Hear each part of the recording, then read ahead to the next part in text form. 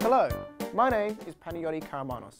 As a trumpet teacher, I've had many students come up to me with a lot of questions on how to clean the instrument. Today, I'll be doing just that, which is to show you how to clean your trumpet properly. You'll first want to start off with a nice clean workspace.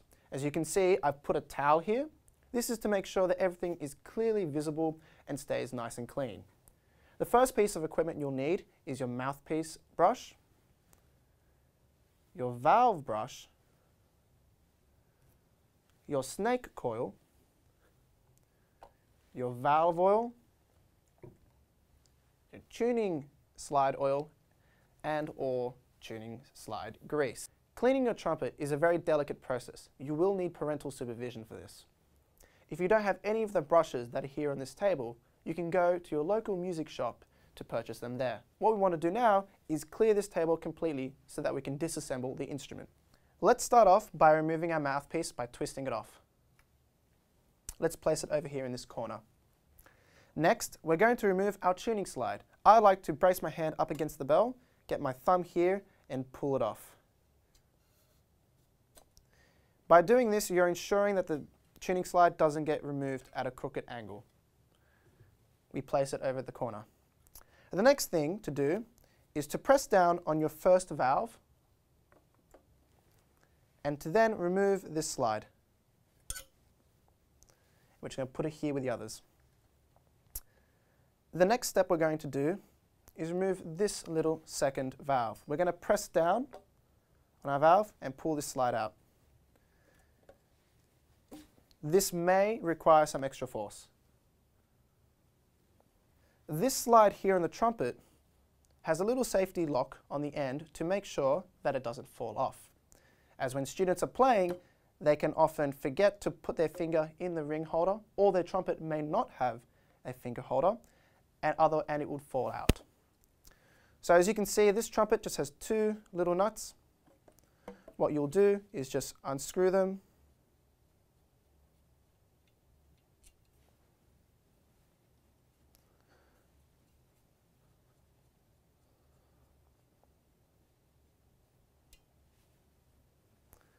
Remove any rubber safeguards. Place them over here in the corner. Again, pressing down on the third slide closest to the bell and pulling out. However, most student trumpets now have a new mechanism. As you can see here, there is a little screw. What you will do is undo this screw, and again, pressing down that third valve closest to the bell, pull out. If you are met with resistance and you hear this clunk, that means you have not loosened it, so keep loosening. And it should just come straight out. Now that we've removed all the slides from the trumpet, it's time to move on to the valves. What you'll want to do is twist anti-clockwise and take out your valve. Be sure to place it on a very clean surface. So I'm going to place it just here on my towel. When placing them down, ensure that they are in the same order as when you took them out. We are almost complete. Underneath your trumpet, you'll have some caps which are very similar to your valves. They'll twist off exactly the same way. If you've followed all these steps correctly, your trumpet should end up looking like this. Next, we're going to submerge the trumpet in water. Right here in front of me, I've got a storage tub from Officeworks. This is 52 litres. And what I've done is filled it up with enough water so that when I place my trumpet inside it, it's fully submerged. If you don't have a storage tub, you can also use a bathtub. So what I'm going to do now is simply place the trumpet in the water. So now that we've let the trumpet sit for a few minutes, we're going to now move it up and down in the water. After we've done that, we're going to let it sit for another 5 minutes. Now that 5 minutes have elapsed, it's time for us to get our brushes. We'll start off with our snake coil. What we want to do is get our instrument, get one end of the snake coil, and put it through the lead pipe. Now, at the other end, we should see some green stuff coming out of the trumpet. This green stuff is called verdigris. This occurs when brass is exposed to the atmosphere. And since we're blowing hot air into our instrument, this accelerates the process. So what I'm doing is just going up a few times and making sure that this verdigris has been cleaned out. After doing this, we're now going to dip it again in the water, up and down. One last time.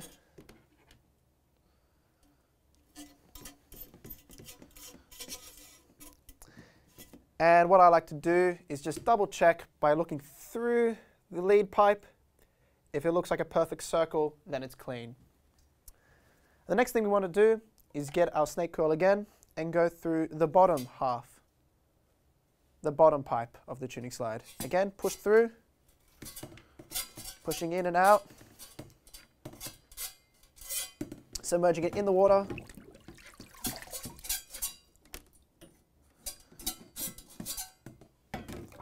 Submerging in the water. Then we're going to put our pipe, our snake cleaner, in these two pipes here. Because these are small pipes, we won't need to do it as much. And the same goes for these two pipes here.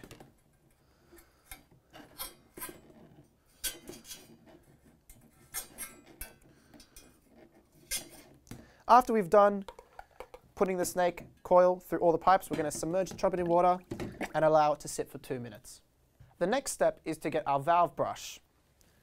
What we're going to do is pick up our trumpet, let the water run, and we're going to put it through the valves. So I just get my brush, dip it in the water, and just go up and down a few times.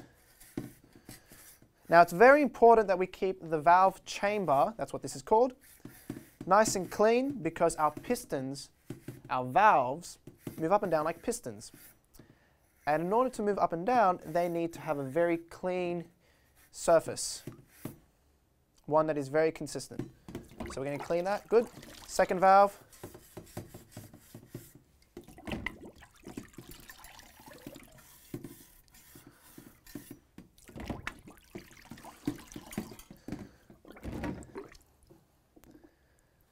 Once we've done that, we can now let the trumpet sit for an hour.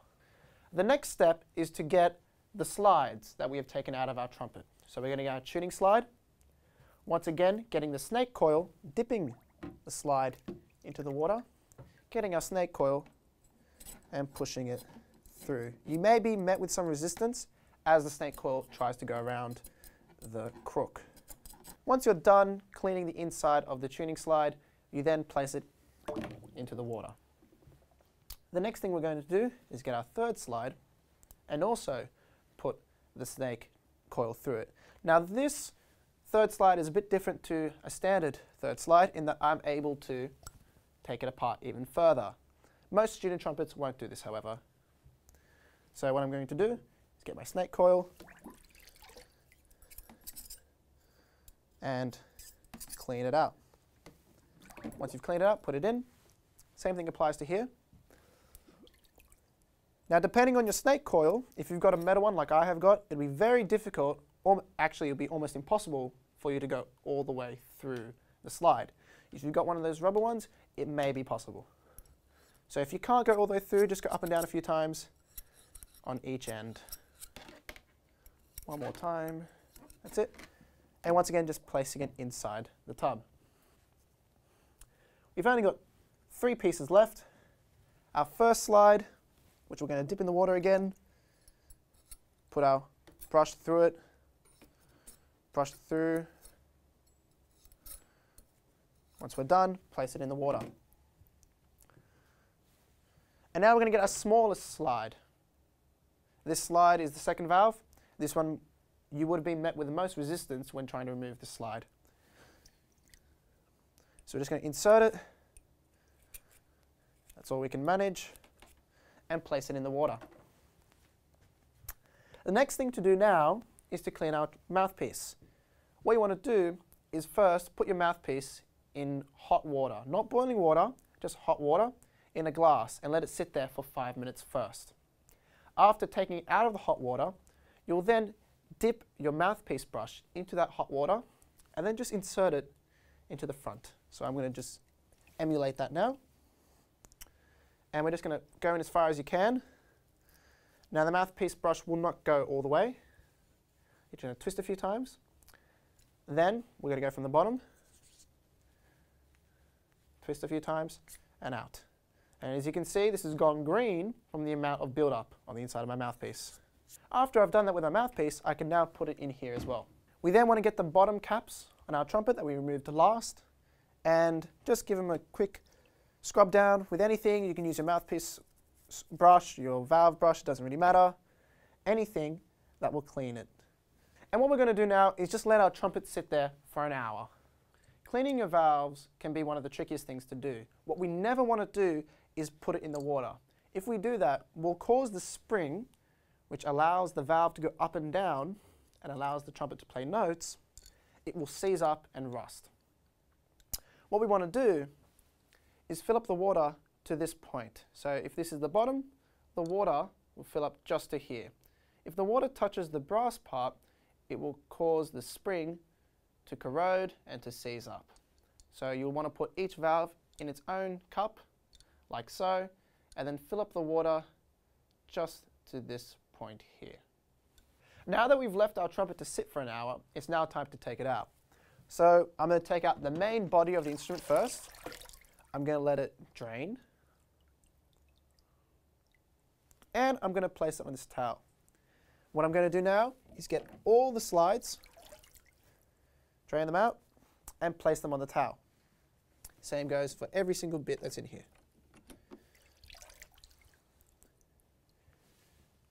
You can now discard the water. Now that we've taken out the trumpet, we're going to let it dry for 2 hours. Now that our trumpet is dry, we're going to reassemble it. To reassemble it, all we need to do is do everything we did to disassemble it in reverse. So we're going to start off with the bottom caps. You're going to place these on the trumpet as the trumpet's upside down and turn it clockwise. Before we put in our valves, we're going to put in our slides. So what I'm going to do is get my tuning slide and get some tuning slide grease, put my pinky finger in it, grab a generous amount and apply it to the brass part of the slide, not the silver. So I'm going to put that on. What I'm going to do now is simply insert it. So hold the trumpet like this so that you can see the length of the pipe, and make sure to insert the bottom first,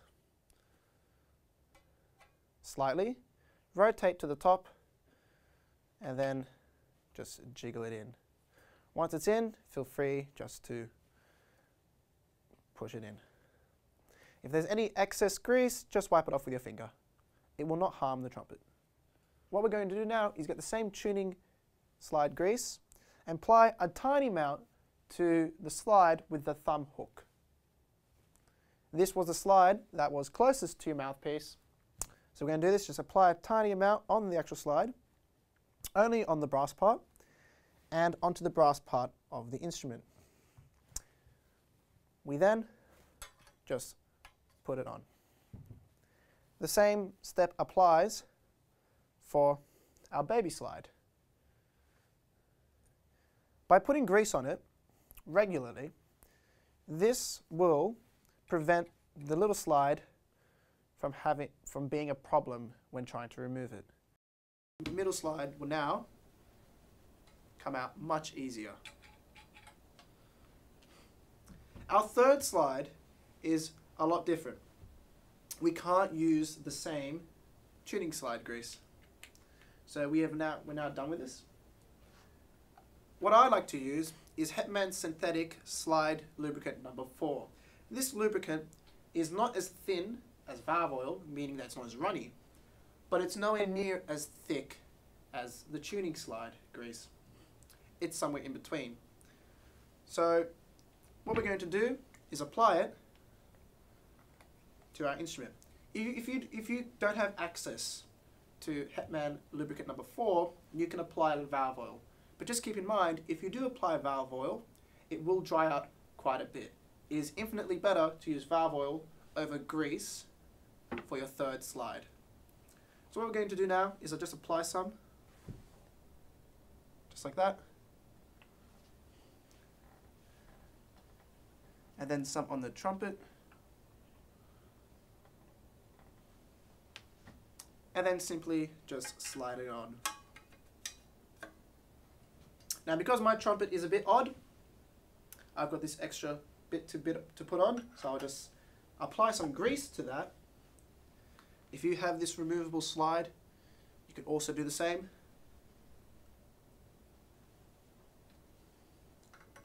I'm going to apply that on now. Great. Our trumpet is on its way now to being complete. What I'm going to do now is get the same lock nuts that I've put on, that I took off, and put them back on. If your trumpet uses the other mechanism for preventing this third slide from falling off, just simply retighten it. Now that we've fully assembled the trumpet slides, it's now time to move on to the valves. What we want to make sure is that we grab the valve with the number 1 on it. All trumpets have a number 1, 2, and 3 on their valves, which correspond to valve number 1 being closest to the player, 2 being in the middle, and 3 being closest to the bell, or further away from the player. So what we want to do is get our valve oil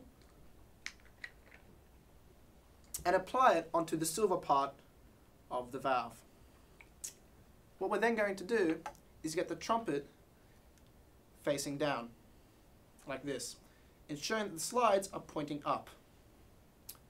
We're then going to get the number 1 and have it face towards us. We then push it in. However, we don't just leave it like that. We push in further to the point where the spring wants to push back. So we push it in and then rotate right until we hear a click. So I'll do that again. We ensure the 1 is facing this way, the same direction as this slide here. We push in until we meet resistance, push in further, and then turn right until we hear a click. Once we've heard that click, it's locked into place, and then we can then tighten it. And all we need to do now is repeat the process for valve 2 and 3.